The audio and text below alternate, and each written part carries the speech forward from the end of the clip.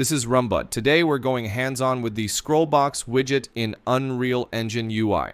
Let's start by using a canvas panel as our root. I'll drag and drop a scroll box inside it, set the anchor to center, and position X and Y to 0. For size, I'm using 500 by 400, and alignment is set to 0.5 for both axes. This keeps our scroll box perfectly centered in the UI.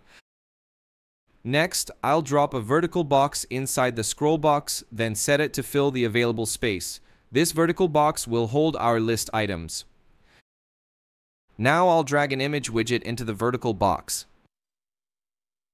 Under Appearance, I'll change the image size to 32 by 150 for better visibility. To quickly fill our list, I'll select the image and press Ctrl+D a few times, making 5 copies in total. After that, I'll assign a different color to each image, just to help us clearly see each one as a separate item.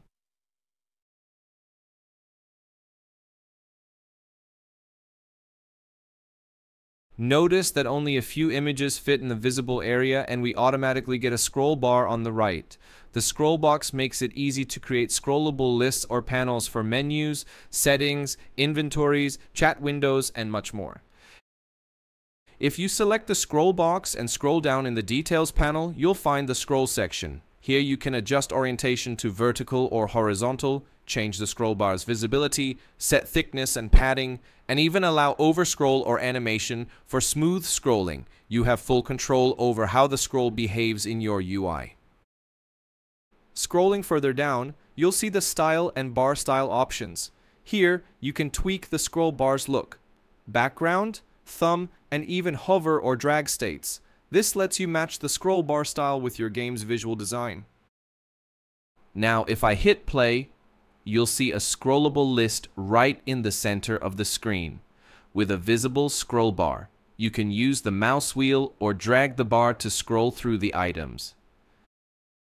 You're not limited to just images here. You can use text blocks, buttons, or even wrap a uniform grid or wrap box inside a scroll box to get a scrollable inventory or grid of items.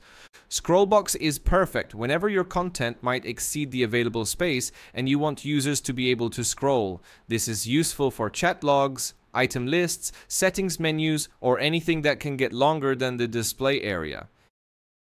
If you found this helpful, hit like, drop a comment with your questions or requests, and subscribe for more Unreal Engine UI tutorials.